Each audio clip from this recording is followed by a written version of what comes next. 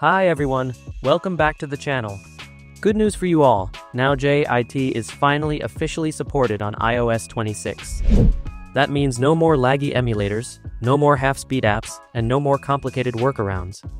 With JIT enabled, your iPhone or iPad can run emulators, developer tools, and performance-heavy apps at full speed, just like on desktop.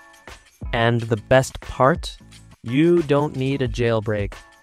In this video, I'll show you step-by-step how to enable JIT on iOS 26 using StikDebug, one of the simplest and most reliable ways available right now. First, go to AltStore, then search and download StikDebug. StikDebug officially supports iOS 26 with its newest update. The developers have introduced a new interface that's cleaner, faster, and easier to navigate. On top of that, there are new functions, including improved JIT handling, better app detection, and overall stability improvements on iOS 26. Open StikDebug from your home screen. When you first open StikDebug, you'll be asked to allow VPN configuration.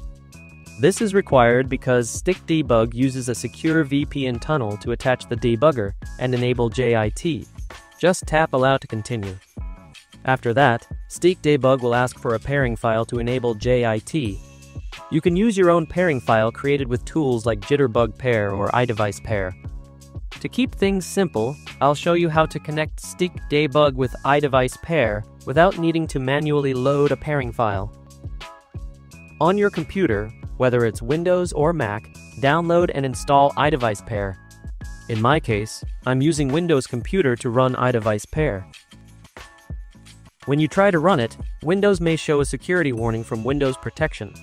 If you see this, click More Info, then choose Run Anyway to open iDevicePair.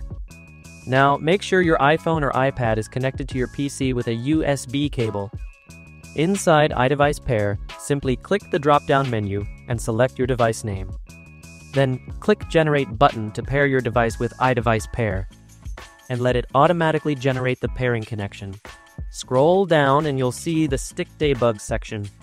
Click the Install button and a pairing file will be automatically created that connects directly to StikDebug.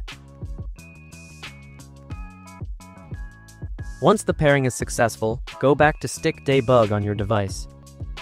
You'll see a green icon at the top that means your device is now ready to use StikDebug and ready to enable JIT without needing the computer anymore. Next, tap the Connect by App button. From here, select the app you want to enable JIT for. In my case, I'm going to enable JIT on PojavLauncher. Before enabling, let's quickly check inside the app. As you can see, the JIT status is still showing as checking. That means JIT is not yet activated. Now, select PojavLauncher from the StikDebug app list. The app will automatically open, and as you can see, the JIT has been successfully enabled.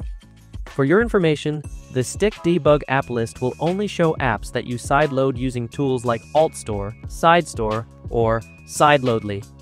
If you've installed apps using ESign, Scarlet, or KSign, those apps will not appear in the StikDebug list.